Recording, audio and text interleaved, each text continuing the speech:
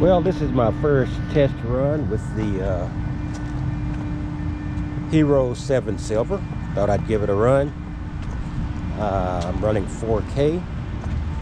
I did this exact walk around with the Hero 7 Black, and I'm not sure if I will just put the link in here as a comparison or do a split screen.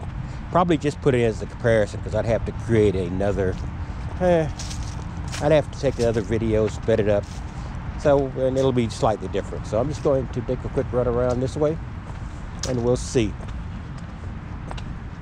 I did wait a while before using the Hero 7 Silver.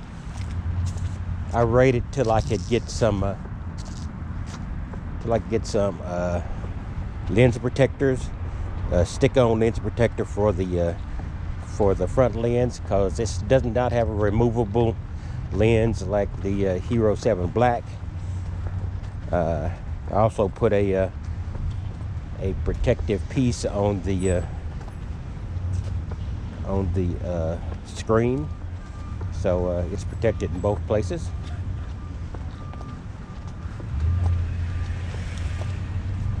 So we'll see how this works. It's a slightly different route. We have more people here today, so I'm gonna do that, take a quick run around here, and then we're going to see how it compares.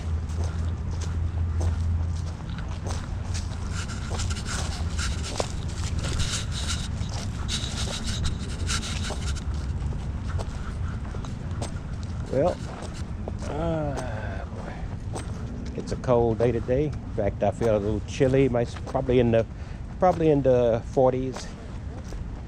Woke up this morning in the 30s. This is the time for van dwellers when we know we're not going to be comfortable for several months.